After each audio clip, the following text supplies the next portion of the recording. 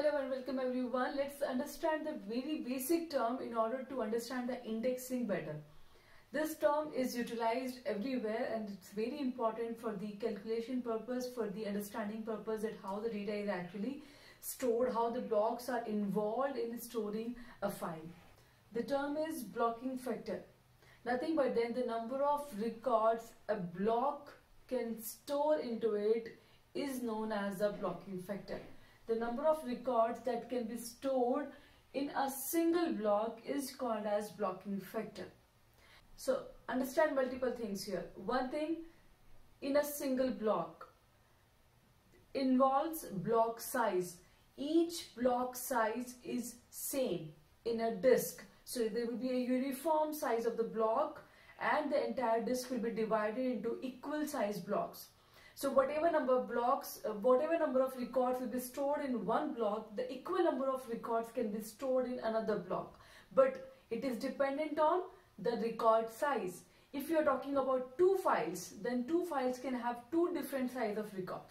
If you are talking about a single file, then of course all its records should have the same size.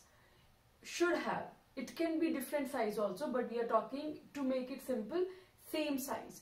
So for a file, whatever number of records are there, how many blocks are needed to store this particular file could be easily find out by finding out the blocking factor.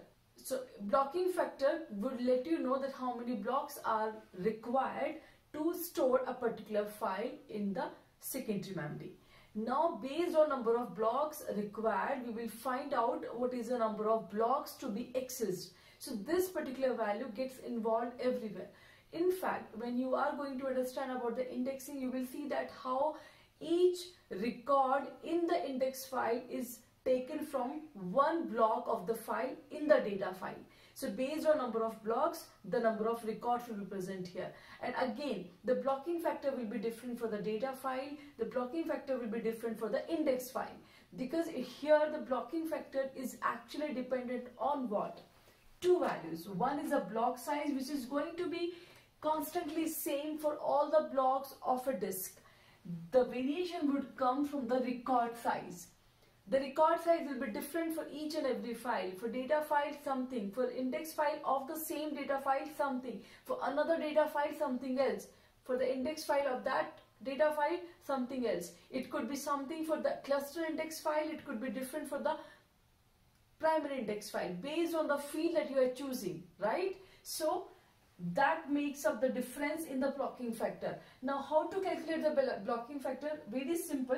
Whatever is the size of the block, how many records you can place. So what makes the blocking factor? The block size, whatever is the size of a block, divided by the record size. How many records can be placed in this block would be dependent on its record size. So I would just simply divide the block size by the record size.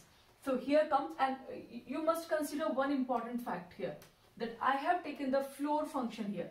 Why floor function while we are taking the blocking factor? Because we are considering unspanned organization. Unspanned organization means we are storing the complete record in a block. We are not dividing a record across the blocks. Okay? That's why we are taking the floor. Suppose a block is capable of containing 5.5 records.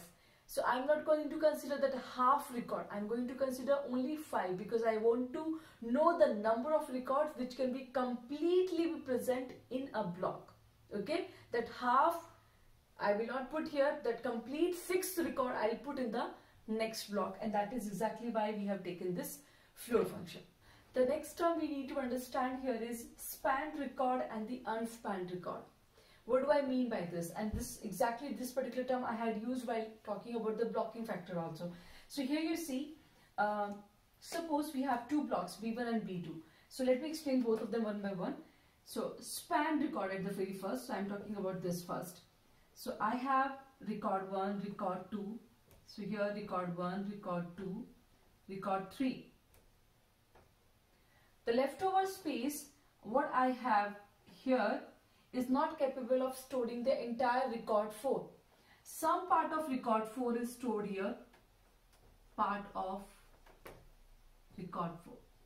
and some part of it is stored on the next block. Okay, so record 4 is actually stored across 2 blocks, not only in 1 block. Such a record is known as spanned record. Understand once again, जहां पर हमने एक record को तोड़ दिया और 2 block में store कर दिया, वो हो गया span. It is spanned across the blocks. Okay, so here record number 4 is nothing but in the spanned record. Now what becomes unspanned? So I am storing R1, I am storing R2, and I am storing R3. Now whatever is the leftover space is going waste. I am not going to make use of it. Let it go waste. The record 4 is freshly going to be stored completely on the block number 2. So such a record is known as unspanned record. You are not spanning it. You are storing it at one place completely. You are not going to divide it into across places, and then whenever you have to look for it, you have to store the 2 pointers along with this record 4 here, that it is in block 1 as well as block 2. Okay, and you have to mention the starting and the ending positions. Correct? So such one becomes the span and such one becomes the unspanned. Of course, you would say that in case of span, we are wasting space. So this is a little bit of internal fragmentation that will happen.